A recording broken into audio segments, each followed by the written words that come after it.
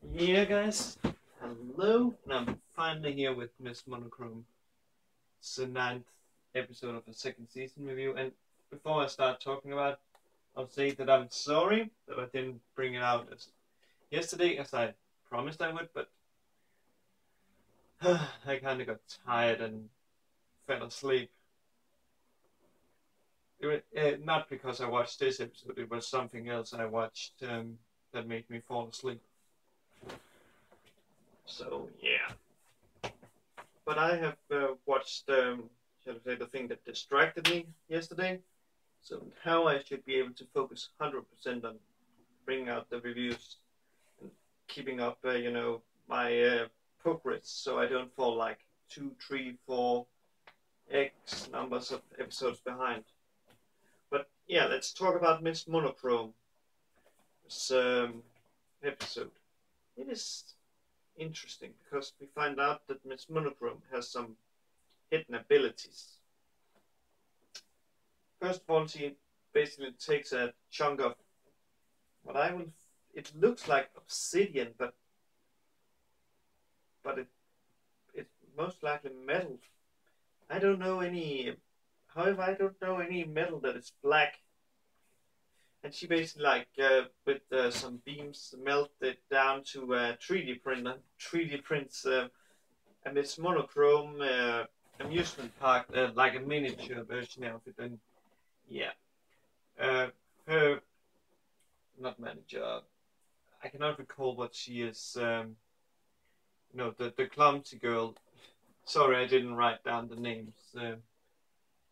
Uh, she's basically saying that it is possible, to build that with like 150 billion yen, I presume. I don't think they're talking in dollars. But yeah, they don't have that, so they can't build that. So instead, we find out that let's say Rue is the little vacuum cleaner is even more versatile because it basically like in a snap changes the room. And Miss Monochrome can do that also.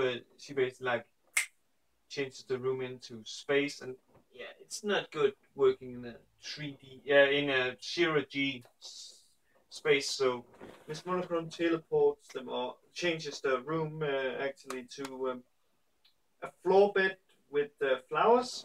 And it's actually funny because on the same floor bed where they are taking publicity shots of Miss Monochrome, they actually meet her rival. I really should write down that girl's name, but the super idol. And yeah, they are actually very good friends, it seems. And we also meet Manachan. The reason why they are out there is because they are shooting a music video there. And Manachan gives Miss Monochrome a very good tip because, as he says, that the shots you have here, because they had already taken some shots of Miss Monochrome, looks ordinary. But maybe you should try changing your image so you show the fans a side of you that isn't like normally shown.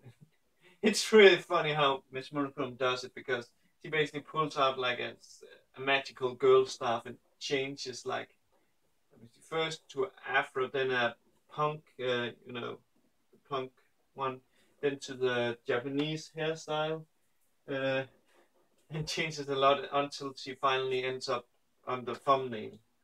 And I will say, the episode, it is a good one, but still, it's not as good as the previous one, which I hope you all have watched.